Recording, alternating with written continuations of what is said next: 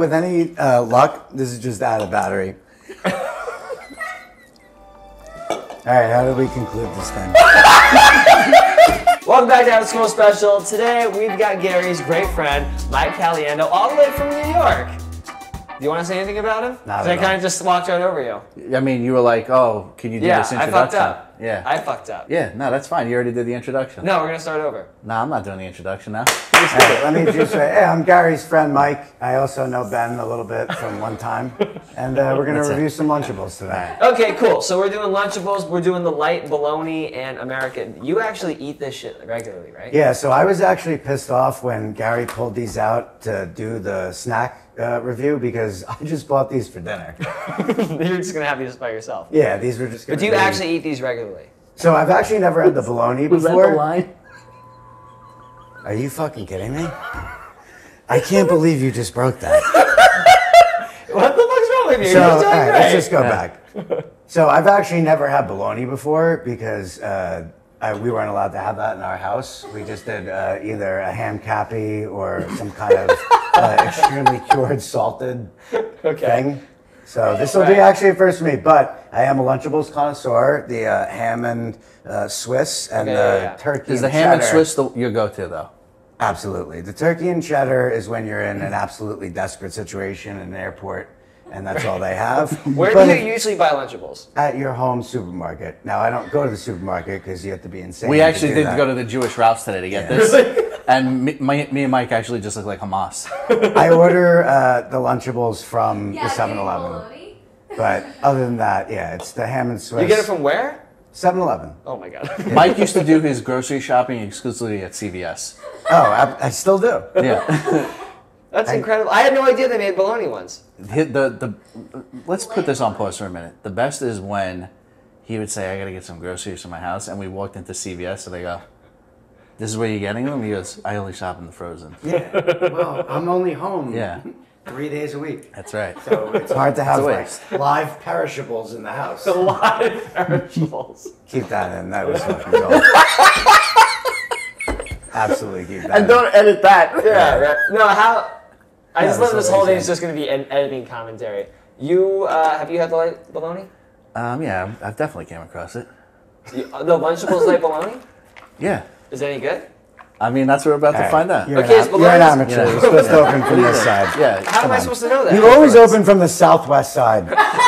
Okay, that's Southwest is the way you're facing it. Now, if I may take over. for just a Actually, you moment. did do the As Southwest the connoisseur, reverse. what I like to do is I take the block of cheese out. Right. And then I peel each individual layer and lay them No fucking just way.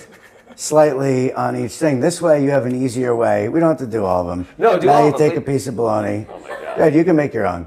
Okay. I was going to say. Yeah. I So don't I'm know. going to do it the way you do it. I actually usually do a double, but we'll just do a single. Do you ever for just now. do the whole block of cheese on the cracker? No. Also, what's with the cookies? And then you go, you don't like the cookies? No. They're The absolutely ham and Swiss terrible. usually has cookie though, right? They all have some kind Ben, when of you get a dessert. chance, if you could just touch all the other bolognas there, that would be good. Hey, you got like it's like a loose leaf paper. You're lucky I didn't lick my just finger to get By it. the way, do you guys have any Nantucket nectars? Because I always used to drink those with my Lunchables. I don't even know what that is. Yeah, edit How that many out. deep are you, by the way, at high noons? Don't worry about that. That's the least of the issue, the high onions. All right, well, let's Okay, see, cheers. Cheers to you. A little bologna and cheese. You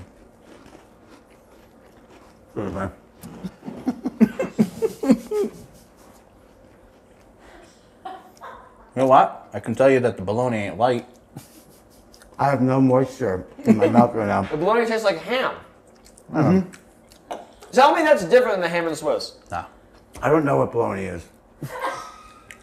Bologna's the leftovers. Also, Does anybody know? what's the difference between bologna and mozzarella? It's bologna. It's just it's ground up, put into one thing. That's it? Add a few pistachios. So this is just, this is like a mozzarella. I'll tell you what, this bologna is bologna.